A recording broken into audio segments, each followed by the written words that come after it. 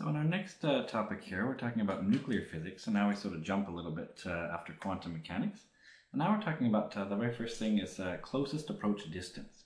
So this could be, for example, when some particle is flying at another particle. So the famous example to use is actually little alpha particles.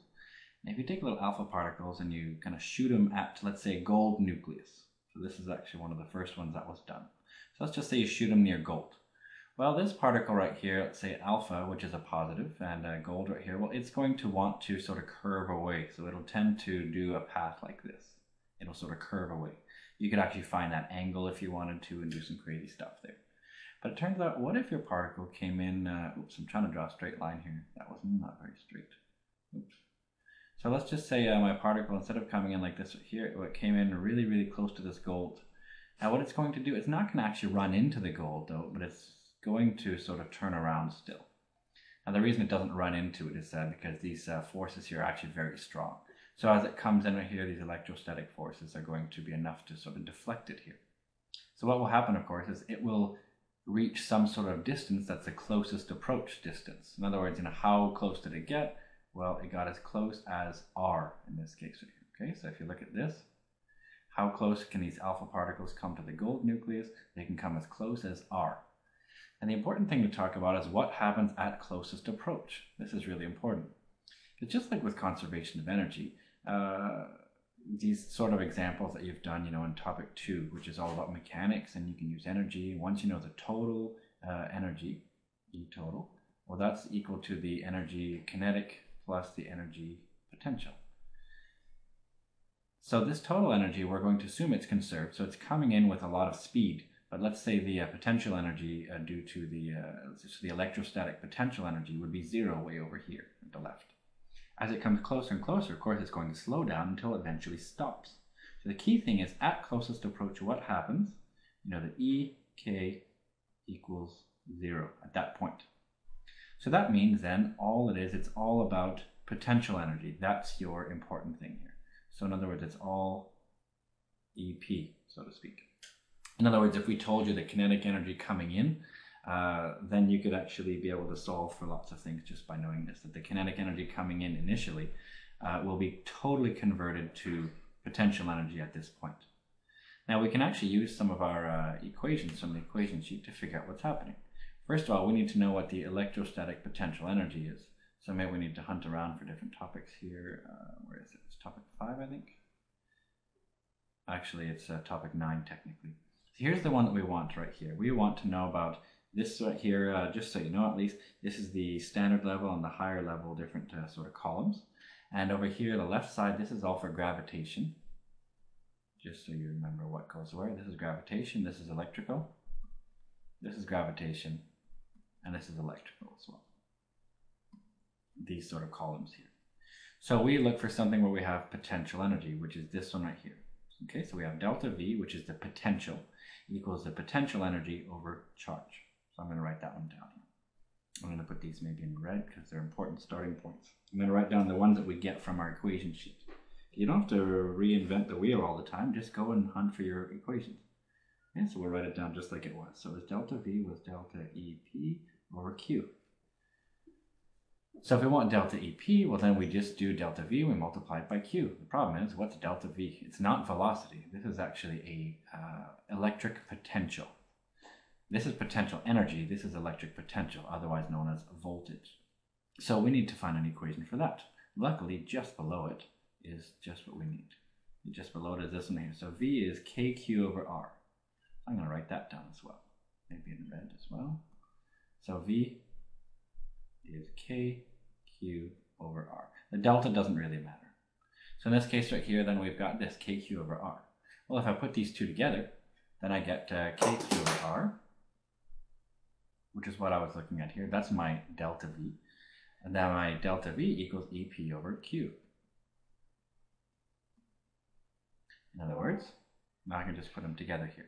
So we can see then that my Q's right here, well, they're going to, if I want to know EP on its own, then I can calculate everything I need. But in fact, I want to get, well, I can write it like this, KQ1, Q2. I should be very careful here. These are different Q values here. These are different charges. All that over R equals delta EP. But now if I want to get the radius then, this is the final thing then. Oops, I should probably be doing this in black. So I could say therefore the closest approach, in other words that radius here, this R value, is going to be, well I just switch this one for this one. So in other words it's going to be K Q1 Q2 over your potential energy. This is all you need for closest approach. Remember now, if you're not sure what K is just a constant. That comes from your equation sheet as well. It's the Coulomb's constant, so it's the one that has to do with charge.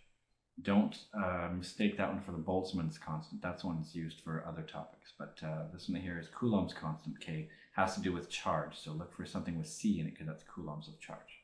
Okay, so that's how you do closest approach distances. And as long as you know the charge of your gold, let's say, and the charge of your alpha particles, you can find how close they'll come if you were originally told the speed that it came in at, because that speed will be kinetic and that'll turn into potential. Okay, so that kinetic energy will be 100% turned to potential, so that'll be this value here. Therefore, you can calculate it pretty simply. Another thing you can do is something called a Bainbridge mass spectrometer. We use that to detect the masses of different isotopes. Remember what an isotope is? That's something, for example, let's just say I have uranium. Uranium, I think, is a 92nd element here. So if we have uranium, for example, we could have uranium-235, but we can also have uranium-238. So it's very difficult to actually detect different masses. The reason is that if you do different experiments, chemical experiments, it's chemically the same atom, the same element. So how can you actually detect them? So this is actually an important way. Okay, so we're actually going to use this one here to actually detect, you know, the existence of isotopes. In fact, we use it for more than that. So we can tell that isotopes are two things that have a different number of neutrons. Because remember this bottom number here, that tells you the number of protons. This here tells you the number of neutrons plus protons. Okay, so these here clearly have the same number of protons. That's because it's uranium, but they have different number of neutrons. Now, how can we actually draw this Bainbridge mass spectrometer? Well, you have to shoot positive, well, in this case here I'm going to give you, let's say we shoot little positive particles. Now we put them through some sort of electrical field here. So we have plates. Maybe this is, maybe we make this one here positive and make that one right there negative. And it turns out by applying a magnetic field as well. So let's say we put a magnetic field like this. X's means into the page. You have to imagine the field goes straight into the page. What this will do then, this particle wants to go towards the negative, but this magnetic field will actually give a force going upwards. In other words, if you do it just right, you end up with your particles going straight through. So this section right here is called the velocity selective. Okay, so that actually allows us to select the velocity. So now that they come through this, if they come in straight, we know exactly how fast they were going. I'm actually going to take this whole thing and move it down a little bit. I need just a little bit more space. So if I look at this then, what I can do is I can draw what happens in this mass spectrometer. What happens is, of course, they enter a region with a magnetic fields, again, always into the page. And of course, since these are positive particles, they're going to curve around. Remember we talked about that if you remember your hand rules, which is going to be another series of videos of mine where I'll show you these hand rules carefully, but you'd use your right hand rule and you'd know that because your magnetic field lines are into the page, and because the velocity is to the right, turns out the force is going to be up. In other words, these particles are going to come around and curve like this. Now the reason why they curve is because we have a magnetic force, which is going to be equal to the centripetal force. So we have to look up those two equations. Let's see, we can find the centripetal force first. I think it's one of the simpler ones here. Centripetal force is going to come from the acceleration here. Acceleration is v squared over r, so if we want force, we multiply by m. So mv squared over r. That's going to be this value on the right, mv squared over r. And then on the left right here, we have a magnetic force, and that can actually be found over here. What we were just looking at over here. Magnetic force is QVB. So in that case right there, I'm going to have QVB. Turns out just by using this right here, you can detect lots of things that happen. In other words, the heavier they are, the bigger the circle they're going to make. So just by that, you can actually tell everything that's going to happen.